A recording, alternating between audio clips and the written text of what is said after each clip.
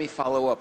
Were you aware at the time that you stepped over him? Was it something you didn't know that you did, or did you do it intentionally? Well, I was just trying to get back into the play. I think what had happened was intentional. I know we got into a grapple, at the top of the key, but me just trying to get back into the play. That's all. That was my whole mindset.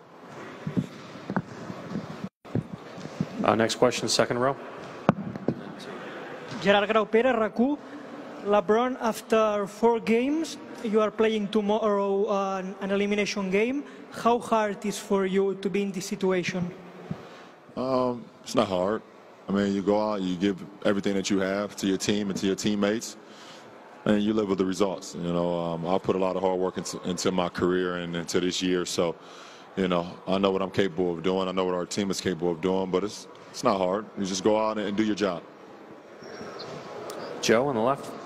Joe Varden, Cleveland.com. LeBron, when you're playing Draymond or anybody that was in Draymond's situation, how aware are you that he's one flagrant away from a suspension? And does it affect how you go into a matchup like that? I think something like that you're unaware. I didn't even know at that point in time.